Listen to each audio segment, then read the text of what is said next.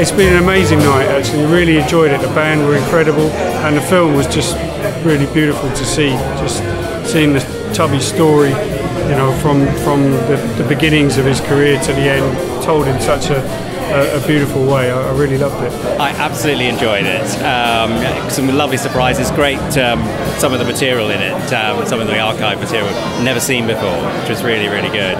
They got over the spirit of the man. That's important because he, you know, as well as his playing, he had a ridiculously ebullient spirit. You know, it's brilliant. They got all that over. You know, very good. I've really enjoyed the film tonight. I thought it was an excellent documentary. Tubby Hayes has been a bit lost and forgotten, and I'm sure there's an audience out there who'd like to find out about him.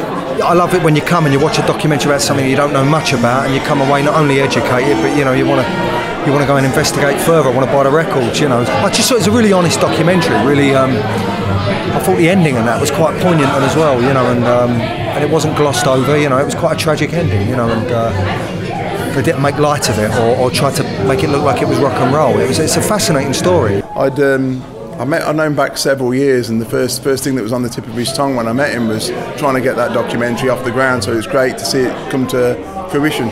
One of the things about Tubby Hayes is that he recorded for so many different labels over a period of time that there's no single collection of his work. So this is a good single introduction to what he's done for people who are coming to it. And I think for people who are Tubby fans, this is probably what they've been waiting for ages, which is for somebody to give it some recognition, you know.